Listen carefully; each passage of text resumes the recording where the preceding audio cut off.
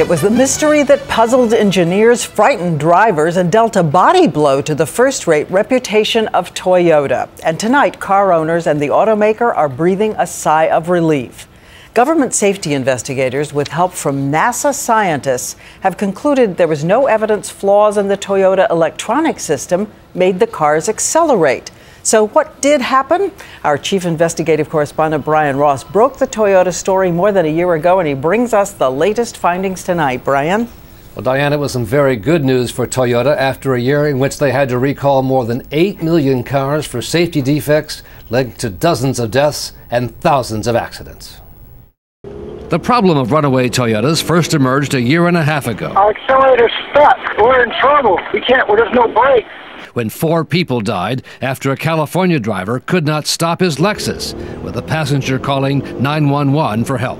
We're approaching the intersection. Hold on, please.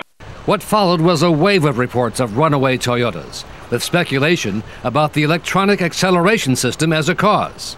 Today, Transportation Secretary Raymond LaHood said flatly that was not the cause. The jury is back. The verdict is in. There is no electronic-based cause for unintended high-speed acceleration in Toyotas. LaHood said his conclusion was based on a 10-month investigation of 9 separate Toyotas conducted by NASA scientists.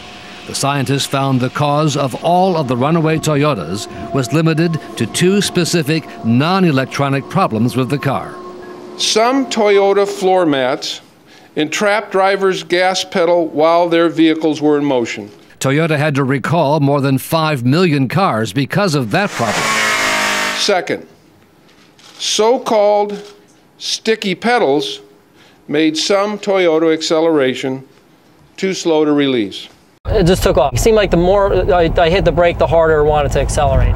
Toyota only admitted to the sticky pedal problem in the U.S. after ABC News reported on the case of this New Jersey driver whose car would not stop. Toyota was then fined $16.4 million, a record amount, for failing to disclose the sticky pedal problem in a timely way. So, Brian, what happens to all those lawsuits now? Well, Diane, even with today's findings, Toyota, once famed for its focus on quality, still faces a battery of lawsuits with potential damages in the billions of dollars.